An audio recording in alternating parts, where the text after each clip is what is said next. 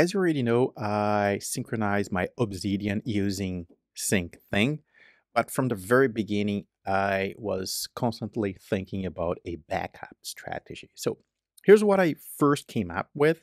I had my vault, I still have my vaults on a Mac Mini that stays on my office. I have my laptop computer that I bring with me to home, and I also bring it to the office because that's where I do my work, and I have my Android phone. So my first idea was to synchronize the Mac and the Mac Mini and the phone and the Mac Mini to avoid conflicts. And the Mac Mini would be, the backup would happen on the Mac Mini. This was working fine until I faced some problems, real life problems. Uh, Once I was on a trip, and this Mac Mini here, something happened to the power on the office, and this Mac Mini turned off, and then it is set to turn on again, but for some reason it didn't.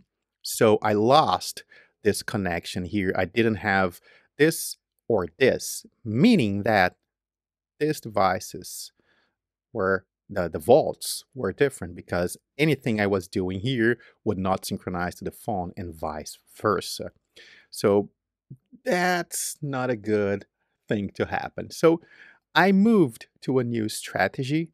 This is the new one. There's more folders here. We'll get to that in a moment. But what I'm doing now is keeping my laptop as the main source of everything because this is what's with me all the time.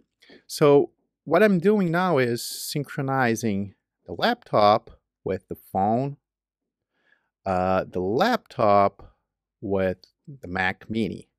So now, if I'm on a trip and I bring both, I have both synchronized because they are always with me. They're almost always with me, especially on trips and at home. They're both are with me.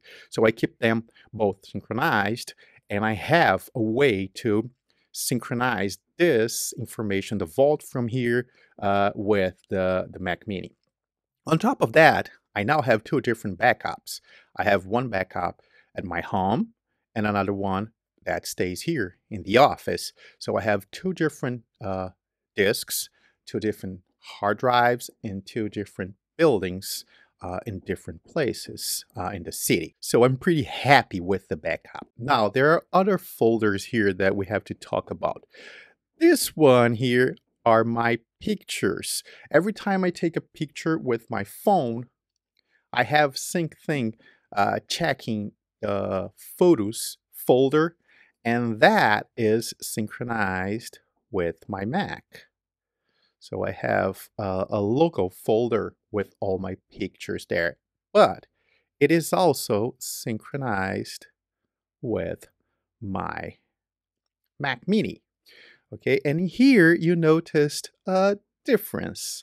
The Mac is not the source of everything anymore because when I'm taking a picture, the phone will always be the source of the information. So that's why I'm synchronizing the phone with both computers. That will give me more chances of having multiple backups. Okay, and then there's this last folder here, which I call send to Android. Should be synchronized Android. This is just for files that sometimes I record a screen on my Android and I want to send it to the Mac to be able to use that, and vice versa. But all this will end up in my timeline system. Today, I don't have my pictures here because there's too much information. There are too many pictures. That's not possible. I don't have enough space on my phone to have my pictures synchronized on my vault. So my plan is to one day, when I have a phone that has more space. Storage on phones is growing since forever, so I don't think it's going to take long for phones to have enough storage for something like this. So then I'll move this folder to the timeline.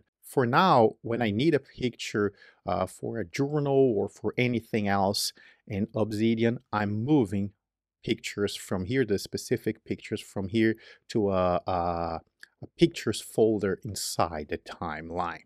And anything else that I need to add to this system, to the synchronization system, will always have two backups. So that's why I spend a lot of time trying to figure out the best way to keep everything backed up in two different places. After all, I'm the one taking care of my cloud, which not even a cloud. Oh, one thing that I forgot to mention, Syncthing has this uh, smart feature when two or more devices are in the same network. It will synchronize the devices using the network. It's not going to send it to the internet and then down to the other devices. So that's really interesting. When I have all the devices here together in the office, everything is synchronizing using my local network. The same will happen in a hotel if I'm using the hotel Wi-Fi. And yes, everything is always encrypted in transit. If this was helpful, I'd appreciate a thumbs up. If you want to help even more, please consider supporting my work on Patreon or YouTube. Thanks for watching. See you soon.